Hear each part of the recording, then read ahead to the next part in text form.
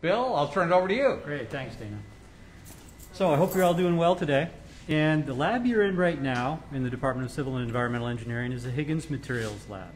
And a lot of interesting things happen in here. As a first-year student, you take a really important class called Materials. And if you think about civil engineering and materials, some things probably come to mind.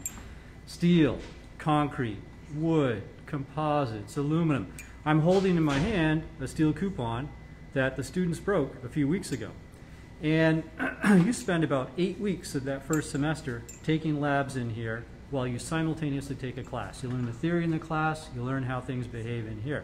I got a couple of folks in here today. Xenia Rofes is over there. She's the instructor for materials. Every one of our labs is taught by an instructor, but we've got support from TAs. We've got a couple of our teaching assistants here. In fact, the only reason we don't have students in here right now is because it's a holiday week, so we don't have labs. However, they're getting set up for what we'll be doing in the next couple of weeks, and I'm going to let Xenia say a few words about that. Well, let's just start by maybe talking about what we just did. So we actually just tested FRP. And we are basically trying to show the students that FRP is a non-homogeneous material, and it has different properties in the different directions, the y-axis and the x-axis. And I actually have it set up. We just did that last week, like last Thursday.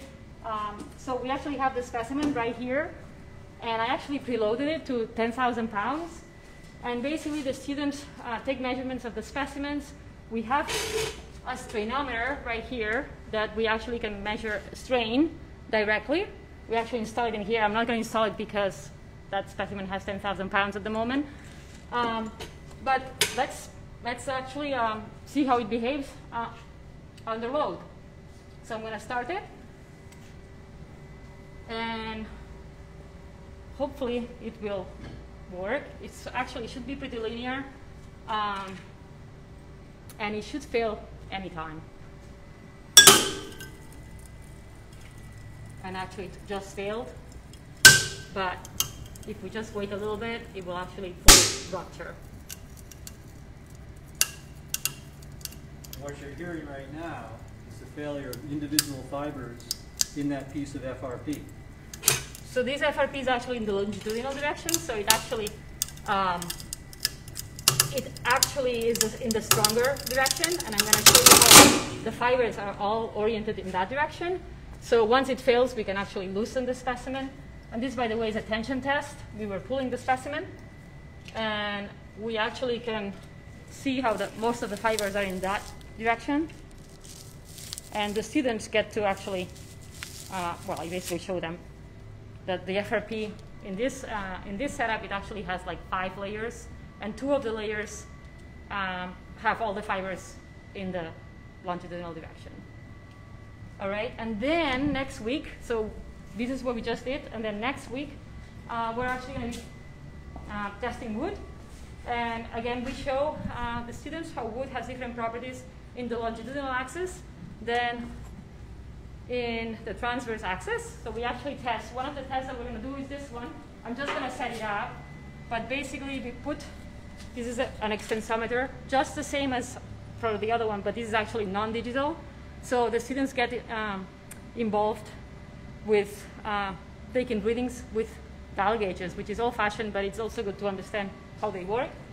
So this one, we would test it like this, and we always have to, this is actually a compression test, so we would always, basically we always have to apply a preload in our test.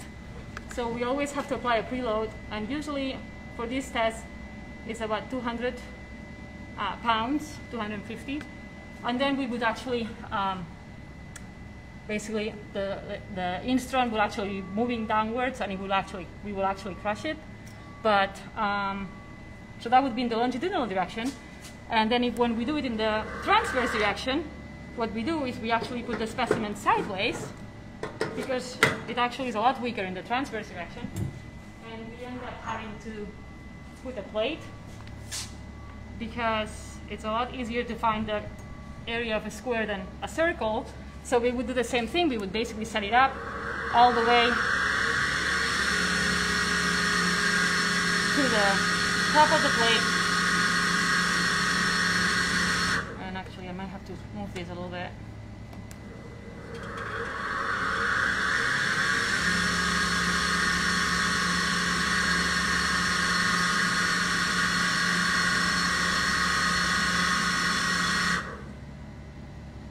And if we want to, we could actually test this one in that direction.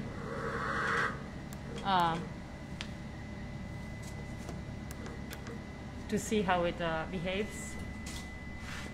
Is this set up? Has this been set up for the wood compression? Perpendicular. Okay. So we always have different methods.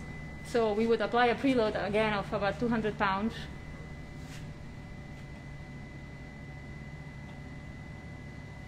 We would actually reset the gauge length or the extension, and we would actually test it.